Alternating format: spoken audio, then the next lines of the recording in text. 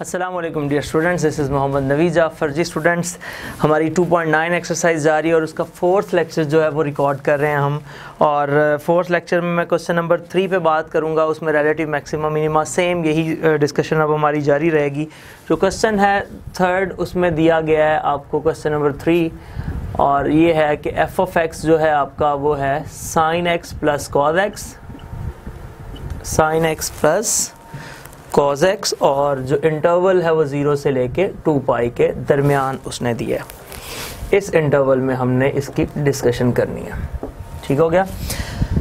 वही relative maxima minima, किसी भी बात से परेशान नहीं होना कि आपका ये कैसा क्वेश्चन है, साइन कॉज है तो फिर क्या हुआ, प्रोसेस तो सेम है। सो हम प्रोसेस को फॉलो करने वाले लोग हैं, क्वेश्चंस जैसे भी आ जाएं। सो पहले आप क्या करें, differentiating with respect to x, वही तरीकाकार विद रिस्पेक्ट टू एक्स, ये आ जाएगा F dash of x is equals to sign का डेरिवेटिव क्या हो गया, कॉस, और कॉस का माइनस साइन, ये आ गया। फिर इसमें से स्टेशनरी वैल्यू लेनी है आपने। फॉर स्टेशनरी वैल्यू क्या करेंगे, फॉर स्टेशनरी वैल्यू आपने स्टेशनरी वैल्यू के लिए पुट कर लेना है एफ डैश ऑफ एक्स को 0 के equal, implies cos x minus sign x is equals to 0। सो ये ट्रिग्नोमेट्रिक इक्वेशन बन गई चैप्टर नंबर 14 फर्स्ट ईयर में आपने देखा। इसको उधर ले जाते हैं, cos x is equals to sign x, तो यहाँ 1 is equals to sign x over cos x कर लेते हैं। तो मतलब ये हुआ कि tan x is equals to आ गया 1 और x is equals to tan inverse 1, ये आ गया। अब tan इनवर्स 1 आपको पता 45 डिग्री 45 डिग्री यानी कि π/4 पे होता है। लेकिन हमने इस इंटरवल के अंदर देखना है कि ये कहीं एक से ज़्यादा दफ़ा तो ऐसा नहीं होता कि tan की वैल्यू जो है वो 1 आ जाए। ठीक है, तो वो सिचुएशन देखने के लिए बच्चों हमें क्या करना पड़ेगा, वही चैप्टर 14 वाला ही कॉन्सेप्ट है सारा। आप देखें कि ये tan पॉजिटिव किस किस में होता है, 1 पॉजिटिव आ रहा है ना, तो ये एक पूरी रोटेशन के अंदर फर्स्ट क्वाड्रेंट में भी पॉजिटिव है और थर्ड क्वाड्रेंट में भी पॉजिटिव है।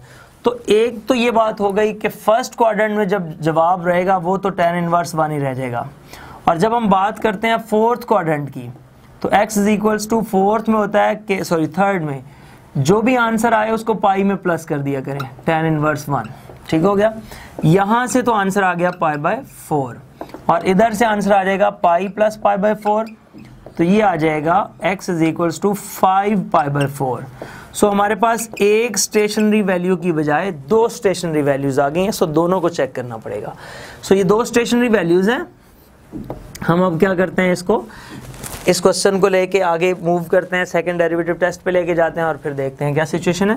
Again differentiating with respect to x, again differentiating with respect to x. सो ये बच्चों आ जाएगा F double dash of x is equals to, अब देखें कॉस का डेरिवेटिव क्या हो गया, माइनस साइन एक्स, और साइन का डेरिवेटिव क्या हो गया, कॉस एक्स। ठीक हो गया। बेशक माइनस कॉमन ले लें, F double dash of x is equals to minus into sine x plus cos x. तो ये सेकंड डेरिवेटिव आया है। अब एक दफ़ा ये वैल्यू पुट करके चेक करेंगे कि ये रिलेटिव मैक्सिमम मिनिमा में आती है, और इसी तरह नेक्स्ट वैल्यू को भी देखेंगे। सो स्टूडेंट्स, अब हम इस सिचुएशन में जाते हैं जब, तो मेरे पास पहले मैं चेक कर लेता हूँ, check at x is equals to π/4. So f double dash of π/4 is equals to minus sin π/4 plus cos π/4.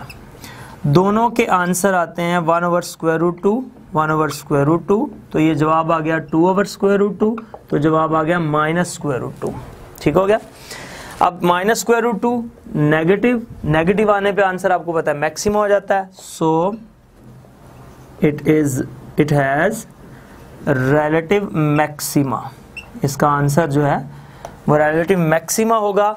अब आपको पता है π/4 को हमने ओरिजिनल क्वेश्चन में भी पुट करके वैल्यू बतानी है, तो अगर आप ओरिजिनल क्वेश्चन में भी पुट करेंगे तो sine x plus cos x, इसी में तो ये माइनस हटा के जरा चेक करें, sine x plus cos x का जवाब ही तो आया था आपके पास 2 टाइम्स √2। ठीक है, 2/√2 यानी कि √2, तो ये आप फिर बता सकते हैं। सो रिलेटिव मैक्सिमा जो आपका बना है वो बना है, आपकी x की वैल्यू आई है π/4 और जो y की वैल्यू है वो √2 है। सो ये एक पॉइंट आ गया। इसका डायरेक्ट मैंने बता दिया यहाँ से। अब हम क्या करते हैं, नेक्स्ट चलते हैं और इसको लेके जो 5π/4 है उस पे check at x is equals to 5π/4। सो बच्चों f डबल डैश ऑफ 5π/4 ये आ जाएगा माइनस साइन 5π/4 और प्लस कॉज 5π/4, ये वैल्यू है माइनस जी साइन 5π/4। ये आपके पास जो आंसर है वो बन रहा है -1/√2। आप कैलकुलेटर पर भी चेक कर सकते हैं, और ये भी आंसर है -1/√2। तो माइनस बाहर निकालेंगे प्लस हो जाएगा, और इसका आंसर आपके पास बन जाएगा 2/√2, जो कि √2 के इक्वल होता है, विच इज़ पॉजिटिव।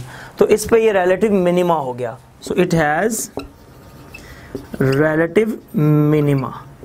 अब ये रिलेटिव मिनिमा रखता है, और कहाँ पे रखता है, एट इधर से x की वैल्यू 5π/4, और दूसरी तरह चेक करें, आपका ये नेगेटिव हटा दें तो ये वही उसी में वैल्यू पुट की है ना, साइन में प्लस कॉज में, तो आपका वो -√2 बन रहा है। सो इस तरह से ये आपका रिलेटिव मैक्सिमा और मिनिमा का रिजल्ट आ गया है। सो इस तरह से स्टूडेंट्स ये क्वेश्चन ख़त्म हुआ। नेक्स्ट क्वेश्चन 2 रह गए, वो इंशाल्लाह मैं नेक्स्ट लेक्चर में अभी रिकॉर्डिंग करवा देता हूँ। तो ये क्वेश्चंस आपके हुए कंप्लीट, और आखिरी क्वेश्चन हम इंशाल्लाह अभी डिस्कस करते हैं। ज़िंदगी जीते इंशाल्लाह। फिर इसी प्रोग्राम में इसी चैनल पर दोबारा मुलाकात होगी, तब तक के लिए इजाज़त दीजिए। अल्लाह हाफिज़, अस्सलाम वालेकुम।